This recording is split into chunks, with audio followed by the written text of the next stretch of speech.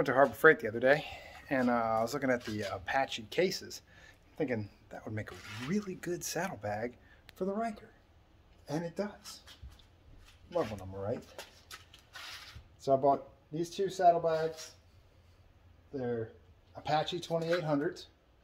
I bought a 1/8 by 1 inch by 3 foot piece of steel from angle iron from Lowe's. That was $7.78. Each one of these cases was 26 bucks a piece. So total ended about $60.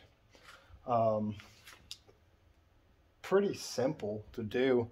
If you have a cutoff wheel on a grinder or a reciprocating saw, sawzall, or you could even do it with a hacksaw. It'll take a little longer. So I took the 3 foot piece of steel and I cut it into 3 pieces. 2 pieces at 9 1/4 that make up this bracket here that goes into the back of the bag, and then 1 piece at 16 inches that goes across the middle there. Alright, so here's the bracket I welded up. If you don't have a welder, drill a hole through those and a hole right there through both those pieces. Put a bolt, a lock nut in it, tight enough. I mean, it shouldn't move. The end of this piece sits against the wall inside here, so if you've got a bolt through there, it can't teeter. Alright, so I got this in place. I'm going to tighten up these 2 bolts here. They go right through the 2 bolts that come in the max mount. The 2 stars I pulled out, found some longer ones. Bolt those up in there. After I paint it, it looks like it's going to storm today, so I can't paint it right now. I'm going to put foam right there so it's not metal on metal. Isolate it. When I originally did it, I put a bolt through here on both sides to hold it in there. And I was thinking I would like a pinned setup better. It's still just as sturdy,